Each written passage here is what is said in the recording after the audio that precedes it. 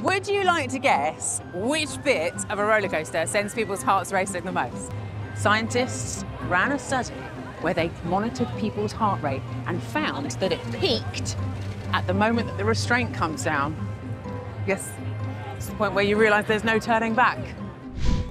There are over 12 million cat's eyes scattered across our roads. They are incredibly effective. So how do they work? Almost laughably simple.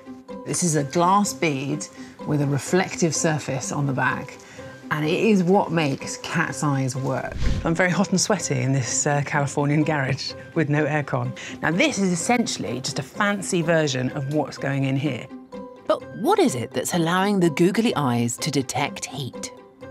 It's this very special substance called PZT, or lead zirconate titanate. Tiny pieces of PZT are hidden inside these motion detectors. Just a little bit of it just there. Foam insulation is quite flammable, so instead... Well, I have to do it. It's tidy up time. We got a dustpan. There you go. So how did we end up with this messy, but quite miraculous material? Well, the insulation used in early fridges was stuff like wool that naturally trapped air.